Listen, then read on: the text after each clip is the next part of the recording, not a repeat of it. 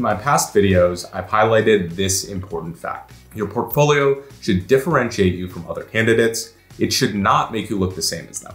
If you all have similar projects with similar methods, how are you really going to stand out and actually land your job? What does it truly mean to stand out though? Standing out can be done through novelty, impact, skill, or creativity. In this video, I highlight 5 projects that'll be sure to turn heads of prospective employers. Are you looking for a project that is out of this world? Literally. Well, outer space is a good place to start. NASA collects and shares a huge amount of data about its missions, research, and activities for free online.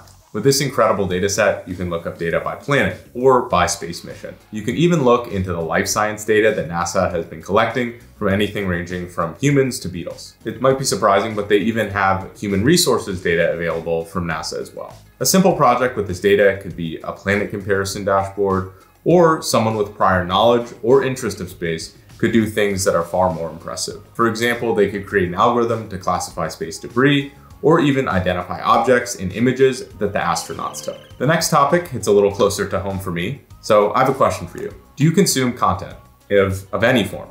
Maybe a podcast, maybe YouTube videos, or tweets. So what if I told you that this data from the channels that you love could be the topic of your next project? One of my own first projects was analyzing the text data from one of my personal favorite podcasts, BiggerPockets. It's about real estate and investing.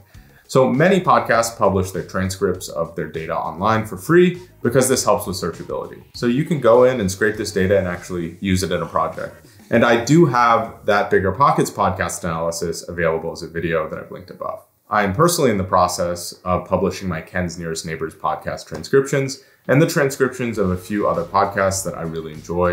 And I'm going to put them all on Kaggle over the next month or so. These are the perfect types of projects to explore natural language processing techniques, topic modeling, or some other different use of visualization styles. If an interviewer also likes the podcast that you did your project on, you'll have plenty to talk about. It also isn't just podcasts either. In particular, YouTube has a really good API for scraping video descriptions, and there's some fairly reliable libraries for getting Twitter data as well.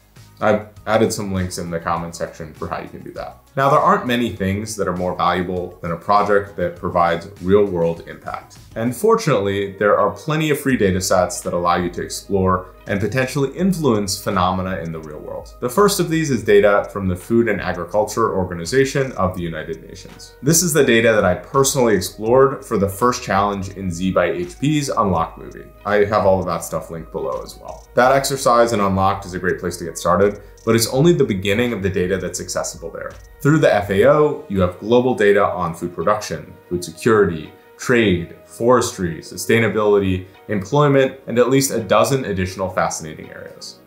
This data is great for creating informative dashboards or for doing various forms of time series analysis. If you live in the US, another data set that might be directly relevant to you and to your community is the FBI Crime Data Explorer. This set has historic and in some cases real-time data on different types of crime by state. Again, this would be great for a descriptive analysis or maybe an inferential analysis to determine which crimes have increased rates based on state-specific policies. One of the most difficult parts of starting your first project is getting your environment set up. And sometimes you download libraries and there are just version conflicts or incompatibilities. The new Z by HP Data Science Software Stack Manager can help you get started without all the mess that I just described.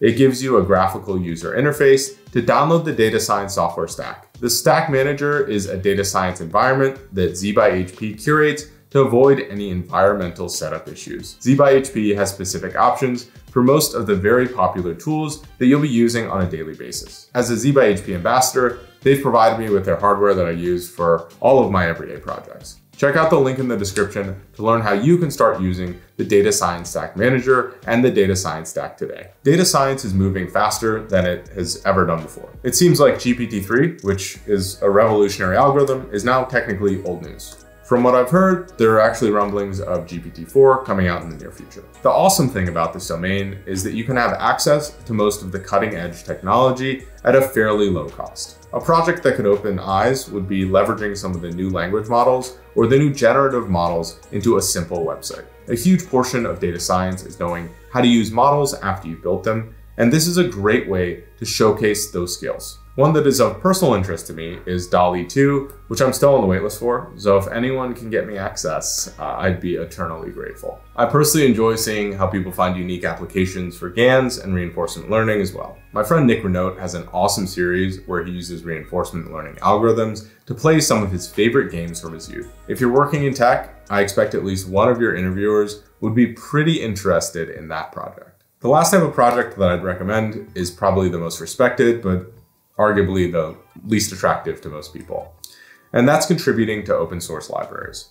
So if you're using a library and you think of ways that you could potentially make it a little better, why would you not actually do that? My friend Stephanie Mullen was recently a bit frustrated with how some of the graphing methods operated in Pandas. She found that it was a bit clunky and she thought it could be, frankly, improved upon. It took her an afternoon, but she made some adjustments and submitted them, and guess what? They were approved by the codebase.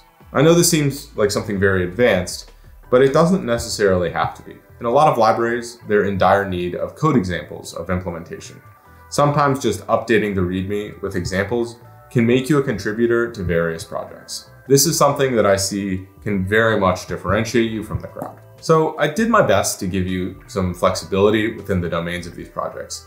If I gave very specific projects, honestly, there'd very likely be a huge influx of them in the market, and then no one would really stand out anymore, right? With that being said, after this video, it's likely that the use of these datasets will increase, and you'll need to find additional ways to differentiate yourself again. Fortunately, you can get creative and find your own projects. Check out this video that I have next on how to come up with data science projects on your own. I hope this video gives you some fun ideas about how to separate yourself from the pack and do something useful with your project work.